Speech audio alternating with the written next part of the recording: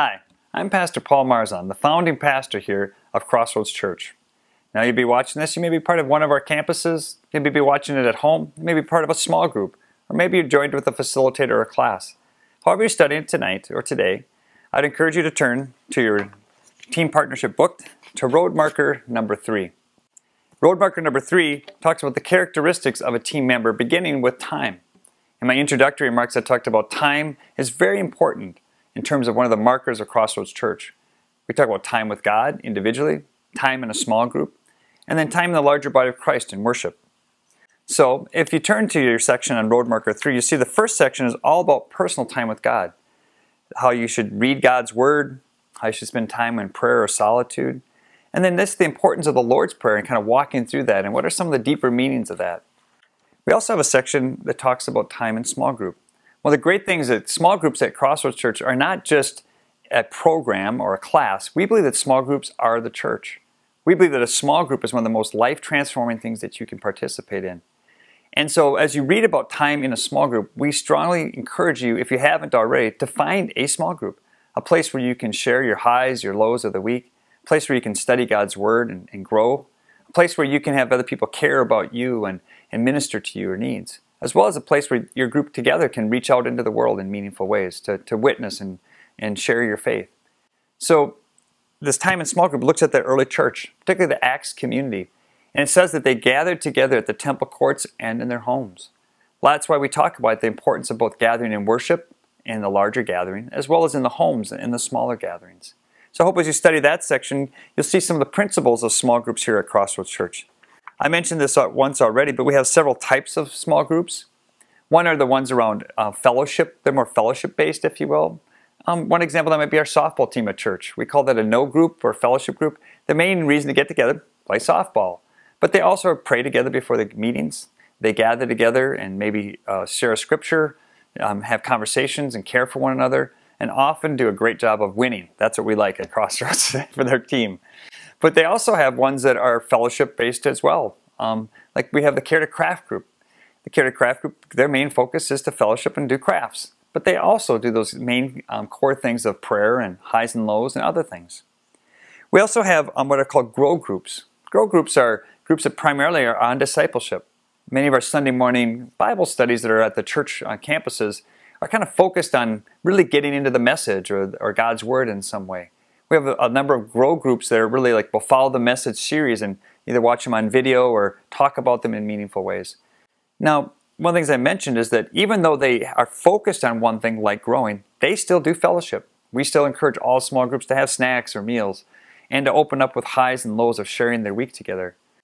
There are 4 major components of our small group program. That is know, grow, care, and share. I've already mentioned about a know group or fellowship group. About grow groups are kind of discipleship groups or study groups. Now care groups are ones that are really where you're doing a ministry task. For example, our praise team gets together every Tuesday night and they come to rehearsal here. They lead music, but they still share highs and lows. They still have a task, which is to perform or lead worship, if you will.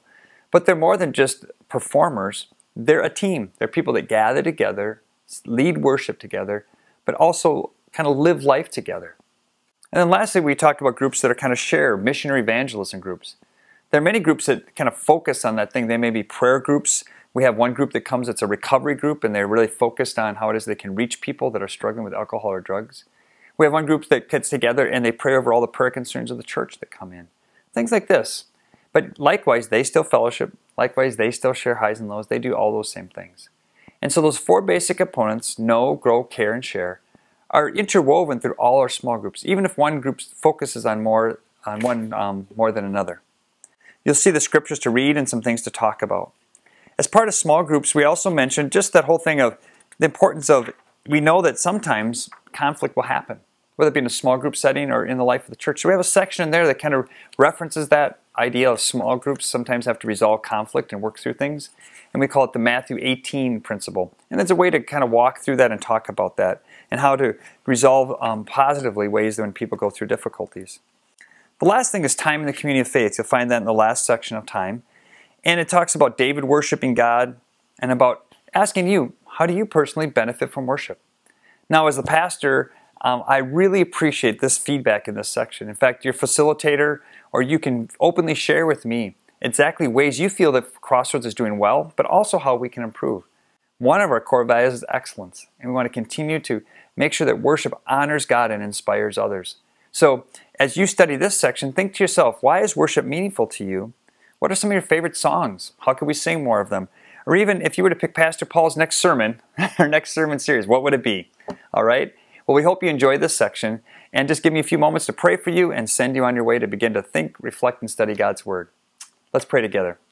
Gracious and loving God, I thank you so much for this opportunity for each of us to read your Word, to talk about time with you, whether it be time with you individually, time with you in a small group, or time with you in the larger body of Christ through worship. Lord, I just pray that people think about how are they spending their time. When we think about the moments of the day, the seconds ticking away, we think about the time we have in terms of how we prioritize it. You tell us especially about time with you. And if we look at the early disciples, we say where they raised, or where they would get up early in the morning, and upon arising, study your word, pray with you, spend time with you. Jesus modeled that so well. We see where the early disciples gathered in the homes and prayed for one another and supported one another. We see where they went to worship and spent time with you in Sabbath. And so Lord, give us the understanding of this emotionally, spiritually, and intellectually, but also give us the practice of doing it, the spiritual discipline, if you will, to continue to commit our time to you, one of the greatest assets we have, so that we can draw closer to you and closer to others. We pray for this in the name of your Son, Jesus Christ our Lord. Amen.